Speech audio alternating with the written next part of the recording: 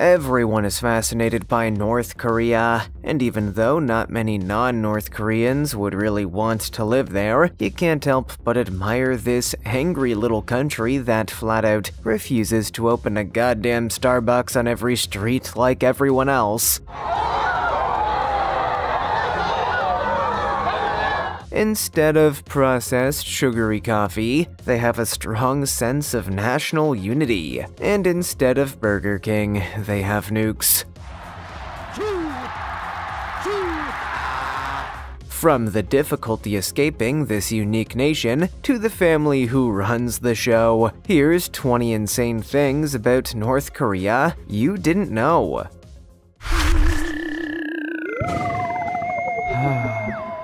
Number 20. It is so hard to escape from North Korea. Kim Yong-shil was the first to arrive in 2006. Then there was her husband, her 2 adult children, and her adolescent son. Her mother appeared 2 years later, followed by 1 brother, and then the other in 2012. Over the last decade, members of this family have departed North Korea one by one, the ones who made it out first earning money and meeting brokers to get the others out. Because security along the border has tightened drastically since Kim Jong-un assumed leadership of the country, his technique, known as chain defection, is now practically the only option to get out of North Korea. If you don't have family living outside North Korea, it's impossible to get out because someone has to pay, said Jung Kwang-il, a defector who works as a human rights activist in South Korea. This is why North Korea is the hardest country to escape. Over the last 2 decades, 29,000 North Koreans have crossed the river that defines the country's border with China to flee famine and tyranny at home. The number of refugees had been gradually increasing until Kim's first year in office, when it began to decline. Fewer than 1,300 individuals have fled by the end of last year, less than half of the high recorded in 2009. Families in the South scrape together their scant earnings to attempt to locate relatives. Defectors in the South who work as brokers, merchants on the North Korean-China border who transport money back and forth, and soldiers in North Korea who may be bought to guide would-be defectors where and when to cross are all part of a well-established procedure. Before we go on, like this video, smash the subscribe button, and click the notification bell right now, or this centipede will crawl on your face when you're sleeping. Number 19. The same family has ruled North Korea since it was founded.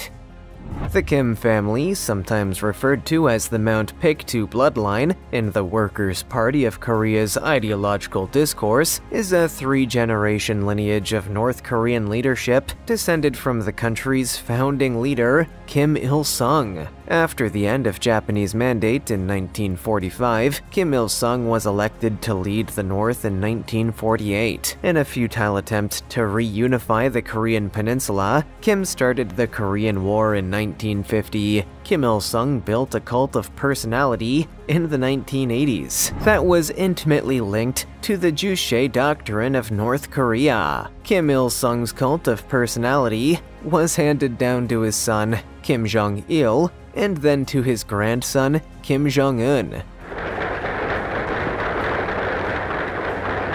After his death in 1994. In the 1930s, Kim Il-sung rebelled against Japan's hegemony over Korea, leading to his exile in the Soviet Union. Following Japan's defeat in World War II, Korea was partitioned. In 1948, Kim became the first premier of North Korea's new government, the Democratic People's Republic of Korea, commonly known as North Korea, after leading the Interim People's Committee of North Korea, a Soviet-backed professional government. In an attempt to reunify the peninsula, the North Korean KPA crossed the 38th parallel on June 25th, 1950, igniting the Korean War, which was concluded in a stalemate in 1953. Number 18.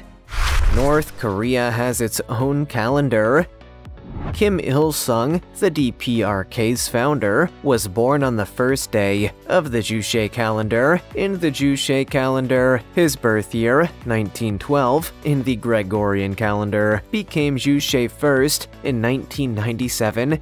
3 years after Kim Il-sung's death, the calendar was approved. The calendar incorporates aspects from two ancient calendars, the traditional Korean-era naming system and the Gregorian calendar, which is based on the traditional birth of Jesus. The Juche calendar, in contrast to these two, begins with the birth of Kim Il-sung, the founder of the Democratic People's Republic. On the 3rd anniversary of Kim Il-sung's death, July 8, 1997, a proclamation establishing the Juche calendar was issued. The Day of the Sun was also declared on Kim Il-sung's birthday by the same proclamation. Kim Il-sung's birth year, 1912, in the Gregorian calendar, was changed to Juche 1st in the North Korean calendar. Thus, this year, 2022, is Juche 111, the following year will be Juche 112, and so on. On September 9, 1997, the Republic's Foundation Day, the calendar was put into effect. Newspapers, news agencies, radio stations, public transportation, and birth documents all began using Juche years on that date. Number 17. North Korea claims a 100% literacy rate. North Korea requires and provides free basic and secondary education. Children must complete 1 year of kindergarten. From the ages of 6 to 9, students attend primary school, often known as people's schools. Following that, kids attend a secondary school that is tailored to their interests. From the ages of 10 to 16, students attend secondary school. North Korea is one of the world's most literate countries. North Korea has a literacy rate of 98 to 100%, according to UNESCO. However, given the exaggerated figures coming out of North Korea, a self-reported figure like this is suspect. North Korean pupils are required to read literature. The majority of writers stay anonymous, and their biographical information is kept hidden. The Kim stories are mainly about sustaining socialism and the attention they have given to the literary world. For example, Lim Hwa, the 1/5 photograph, is recounted from the perspective of a lady who travels to post-Soviet Russia in the early 1990s, only to see a country that has succumbed to Western influence. One of the most advanced areas of North Korean education is women's education. Both men and women have equal access to secondary education and beyond. The government launched the Cholima campaign in the late 1950s, which aimed to better mobilize the public. As a result, women were taught that freedom comes via labor, socialized child-rearing, and productive employment in the construction of a communist North Korea. Women make up more than 80% of primary school teachers and 15% of college professors.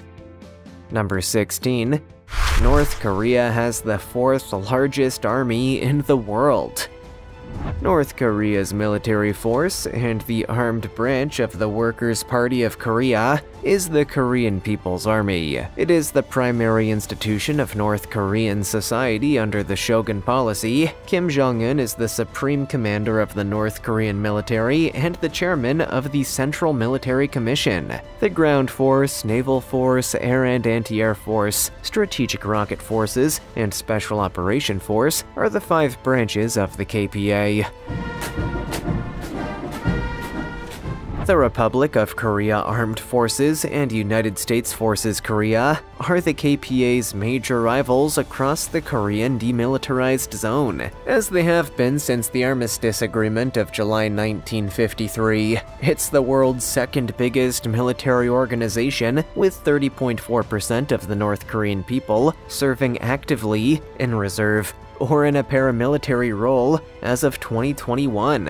Before the Korean War began, Joseph Stalin sent the Korean People's Army with modern tanks, vehicles, artillery, and small weapons. At the time, the South Korean army had nothing remotely comparable either in numbers of troops or equipment. The KPA swiftly drove South Korean forces south and occupied Seoul during the early stages of the Korean War in 1950, only to lose 70,000 of their 100,000-strong army in the autumn following U.S. amphibious assaults at the Battle of Incheon and a subsequent drive to the Yalu River.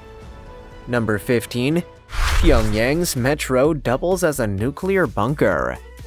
Pyongyang's metro system is now available to tourists for the first time. Chandeliers, memorial plaques, and intricate paintings may all be seen in the photos taken inside. It is difficult to get to Pyongyang, North Korea. However, excursions are now available in a new portion of the city. It's also a sector that's impeccably clean, zealously patriotic, and immaculately dressed. Outsiders were only permitted inside 2 of Pyongyang's 17 subway stations for years, spawning rumors that the entire system was a setup with costumed actors acting as passengers. But just as Australian travel writer and software developer Elliot Davies arrived in North Korea for his government-sanctioned trip last October, Pyongyang opened its whole metro system to foreigners for the first time.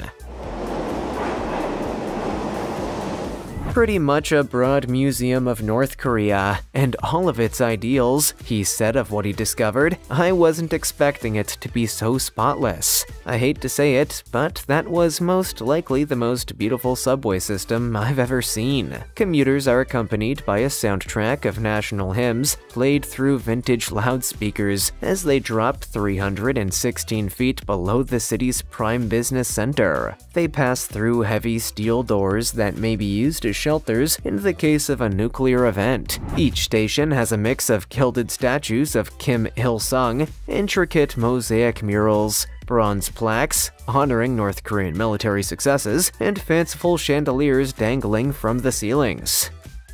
Number 14. North and South Korea have been at war since 1950. The Korean War lasted from June 25, 1950 to July 27, 1953, and was fought between North and South Korea. Following border conflicts and rebellions in South Korea, North Korea invaded South Korea on June 25, 1950, and the war started. China and the Soviet Union backed North Korea, while the United Nations, namely the United States, backed South Korea. On July 27, 1953, the conflict came to a conclusion with an armistice. However, no peace treaty was ever signed, and the two Koreas are still formally at war, locked in a stalemate. North and South Korean officials met in the DMZ in April 2018 and agreed to work toward a treaty that would formally end the Korean War, with over 3 million military casualties and a higher relative civilian death toll than World War II or the Vietnam War. The Korean War was one of the most devastating conflicts of the modern period. It resulted in the devastation of almost all of Korea's main cities, as well as thousands of killings on both sides, including the mass slaughter of tens of thousands of suspected communists by the South Korean government and the torture and starvation of South Korean prisoners of war. North Korea became one of the world's most severely bombarded countries. Several million North Koreans are also thought to have fled the country throughout the conflict. Number 13. Pyongyang Stadium is the second largest in the world. The Rungrado 1st of May Stadium is a multi-purpose stadium on Rungra Island in Pyongyang, North Korea, and spans 20.7 hectares. It initially opened on May 1, 1989, with the 13th World Festival of Youth and Students as its first major event. According to the re-estimated number of seats in 2014, it is the world's second biggest stadium by seating capacity, after India's Narendra Modi Stadium, and the world's largest stadium by official seating capacity. The stadium is currently utilized for football matches, a few athletics events, and the Arirang Festival's mass sports. After Seoul was granted the 1988 Summer Olympics, North Korea stepped up its attempts to portray itself as the genuine Korean state. It won the bid to host the 13th World Festival of Youth and Students in Pyongyang in 1989. As part of these efforts, massive building projects, including the Rungrado 1st of May Stadium, were started in preparation for the event. It was the largest stadium ever built in Asia at the time of its completion. While the stadium hosts athletic events, it is also home to large-scale performances and exhibitions honoring President Kim Il-sung and the North Korean country. Number 12. Only one art studio in North Korea is allowed to produce artwork of the country's leaders. The Mansudae Art Studio is a North Korean art studio located in Pyeongcheong District, Pyongyang. It was created in 1959 and now occupies an area of over 120,000 square meters, making it one of the world's largest art production hubs. Around 4,000 individuals work at the facility, with 1,000 of them being artists selected from North Korea's premier academies. Pyongyang University alumni make up the majority of its artists. The workshop is divided into 13 sections, including sections for woodcuts, charcoal drawings, pottery embroideries, and gem paints, among others. Many of North Korea's most prominent monuments, including the monument to the founding of the Korean Workers' Party, the Cholima statue, and the Mansu Hill Grand Monument, were designed by the studio. The Mansudae oversees project group of companies, which has constructed monuments for 18 African and Asian countries as of 2014, is the company's abroad business section. The Mansudae Art Studio is responsible for all of the Kim family's photographs. Kim Jong-il was the director of the Mansudae Art Studio until his death. The studio has also had its own facility in Beijing, China's 798 Art District, known as the Mansudae Art Museum, since 2009. Number 11. North Korea's leaders live lavish lives.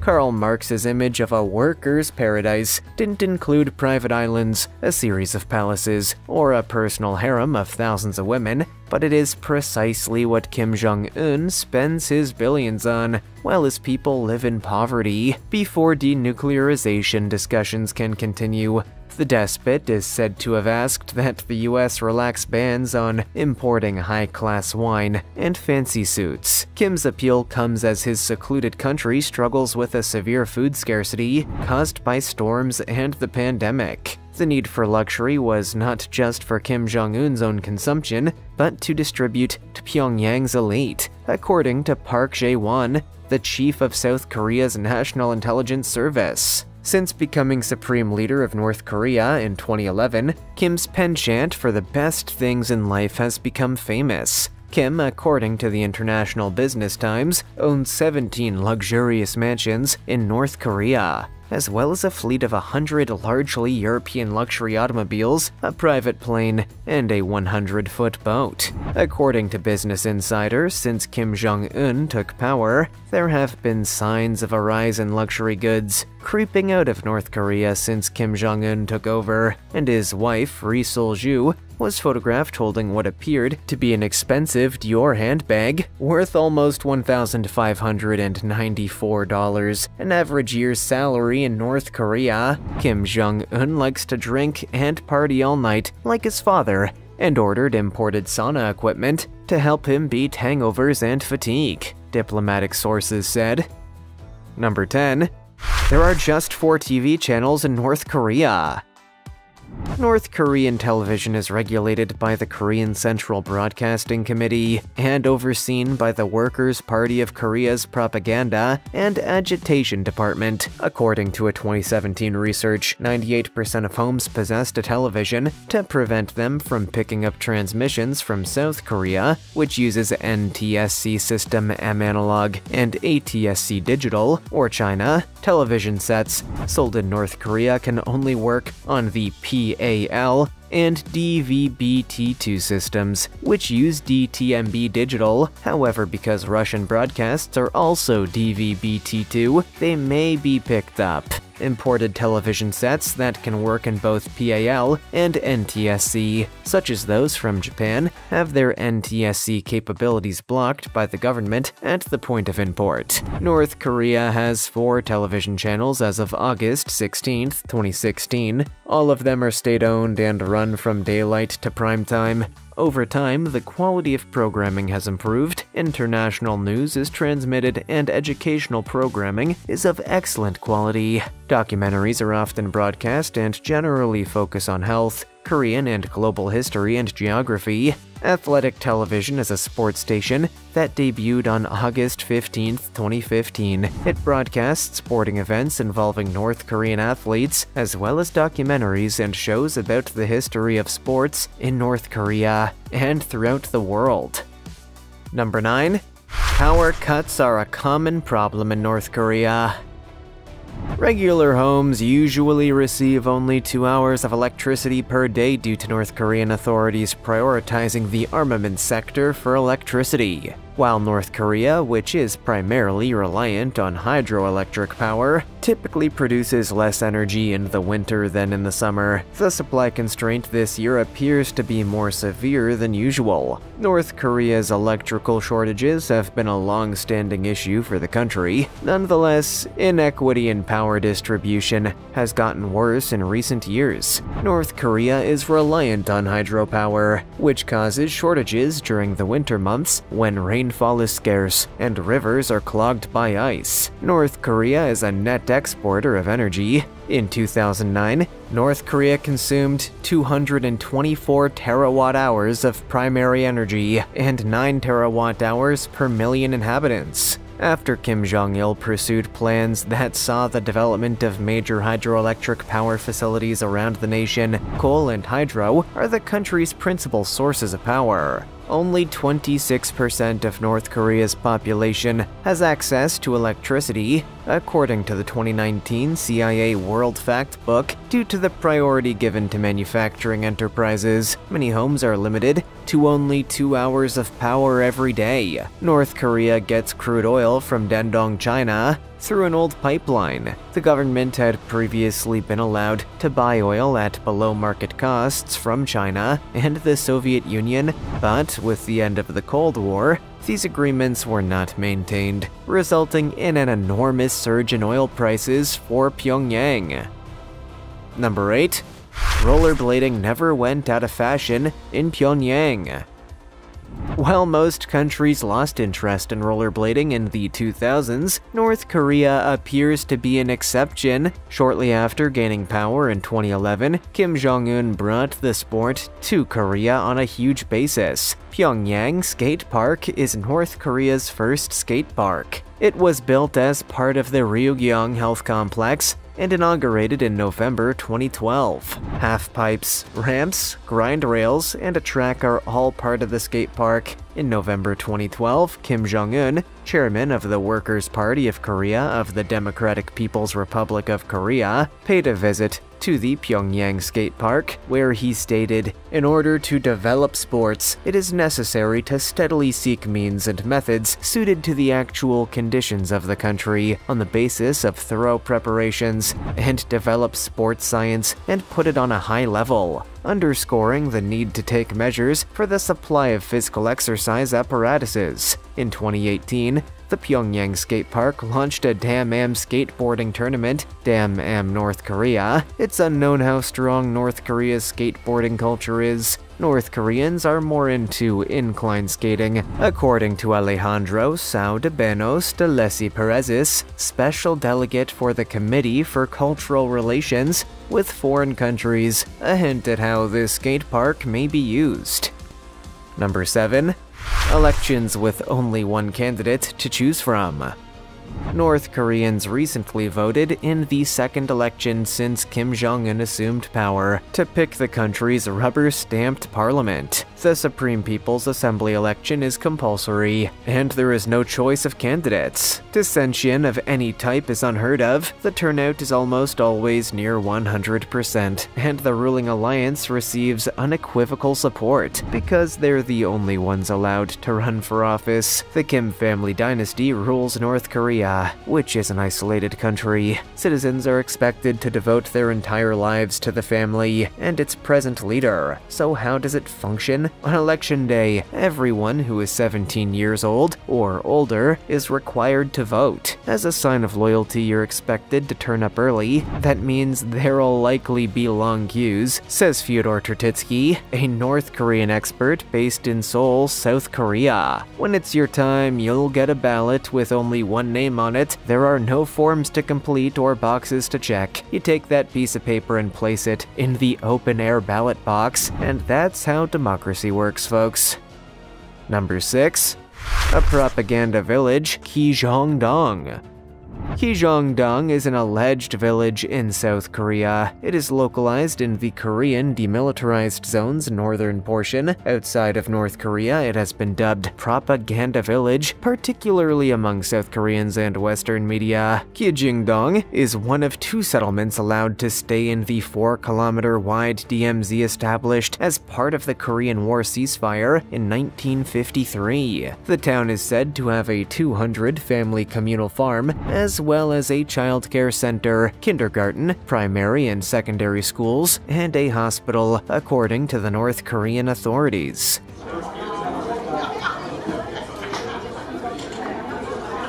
The South, on the other hand, proclaims the town as an abandoned settlement erected in the 1950s as part of a propaganda campaign to promote South Korean defection and to house DPRK soldiers guarding the border zone's network of artillery positions, fortifications, and underground marshalling bunkers. A number of brilliantly painted, poured concrete multi-story structures and apartments dot the hamlet, many of which appear to be wired for power. When viewed from across the border, the vivid blue roofs and white sides of the houses next to the big DPRK flag would be the most distinctive elements. However, examination with modern telescopic lenses has revealed that the structures are concrete shells with no windows, glass, or even inner rooms, with building lights switched on and off at predetermined intervals and empty walkways cleaned by caretakers to maintain the sense of bustle. The DPRK transmits propaganda to the south using massive loudspeakers erected on numerous of the structures.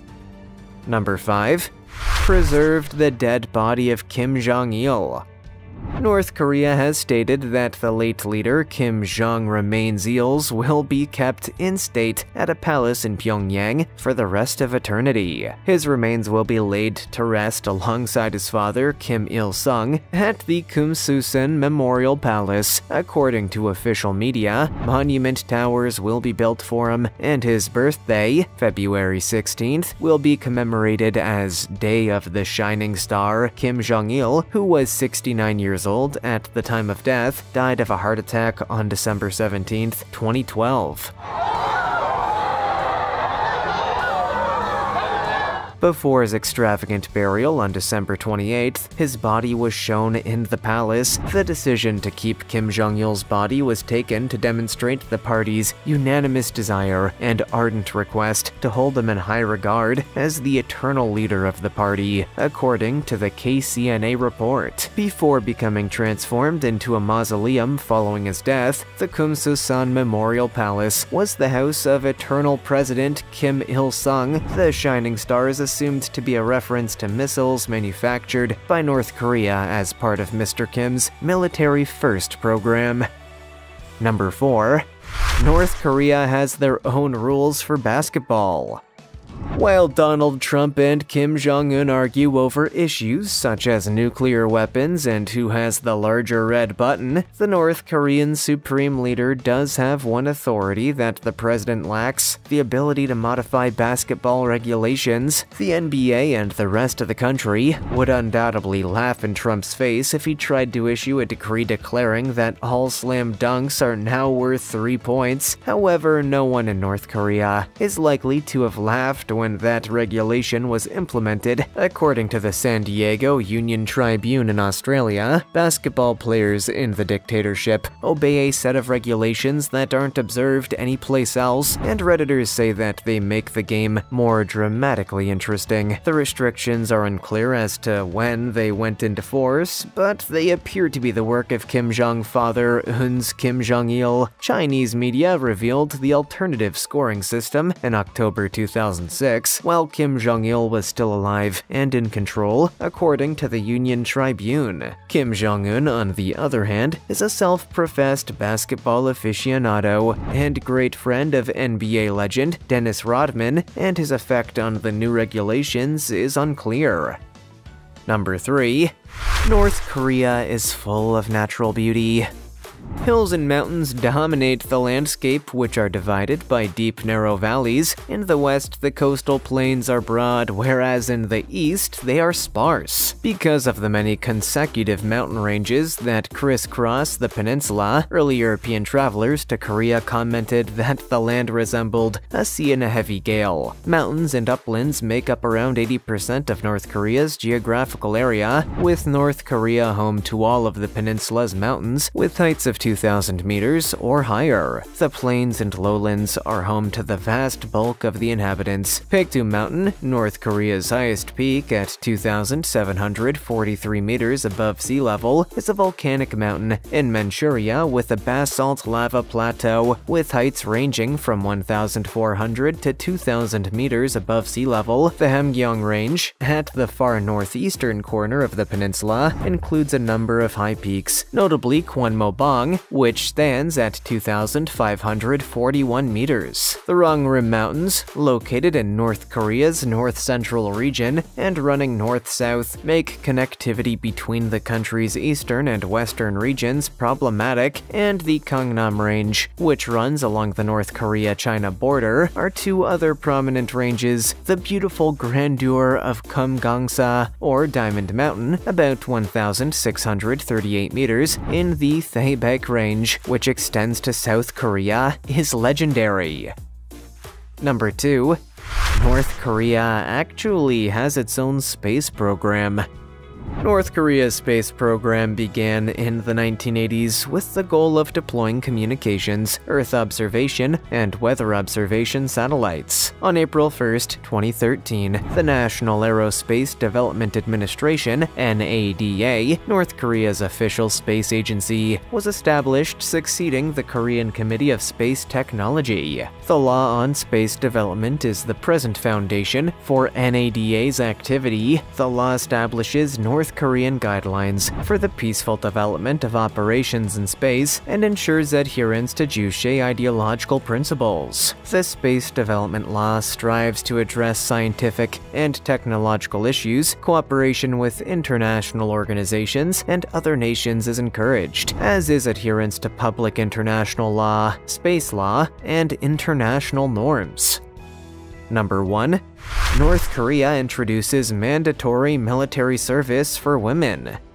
High school graduates are compelled to serve in the military until they reach the age of 23. North Korea is making military duty mandatory for young women in an effort to boost the country's armed forces, according to Daily NK sources. The policy, which is supposed to apply to women aged 17 to 20, has been sent to mobilization offices in every province, city, and country. According to reports, implementation is already started. We received orders late last year for all women who graduated from middle and high school to serve in the military, a source from North Hamgyong Province told Daily NK. A preliminary screening and physicals for the April enlistment have been completed, and duty sectors have been organized, the source stated. Physical abnormalities and infectious infections are detected during screenings. According to the source, the minimum height requirement for women to serve was dropped to 142 centimeters in 2012. However, this criterion is not properly followed.